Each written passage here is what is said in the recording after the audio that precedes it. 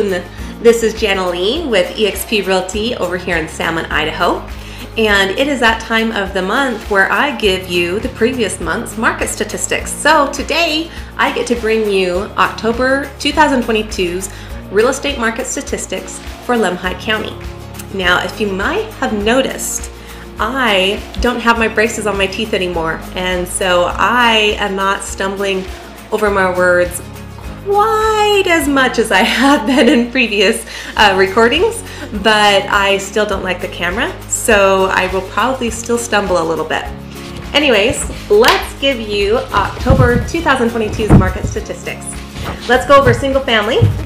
We had 42 active listings in the month of October. 6 of those were new, 4 listings went under contract, and 6 listings sold.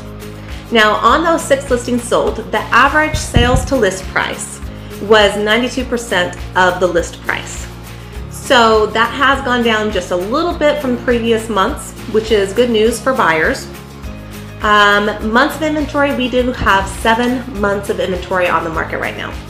And that really does put us back into a more neutral or buyer's market. And that means great news for the buyer, because you can ask for a little bit of extra things to be fixed or some concessions, and depending on how much wiggle room the seller has, they may be able to work those into the offer. Our average days on the market is 132, which did go up a bit, and our average sales price is $441,000, which also went up a little bit, but we did have some higher end homes sell last month. On land, we have 33 active listings for October. 11 of those were new, 4 listings went under contract, and 7 land listings sold. Our list to sales price ratio did go down quite a bit on land, and that was at 82% for the month of October. We had 4.7 months of inventory for land, and our average days on market was 145. Our average sales price was about $210,000.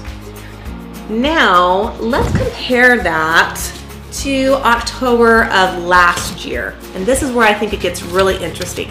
So October 2021, our average days on market has basically doubled. So October 2021 was 64, and now we're at 132.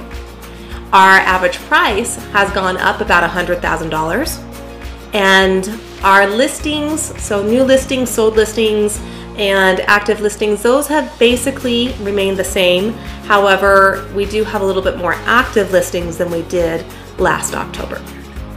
Sold price versus list price, that has gone down. So that really shows us in this market right now. Last 2021 was about 96%, and now we're back down to 92.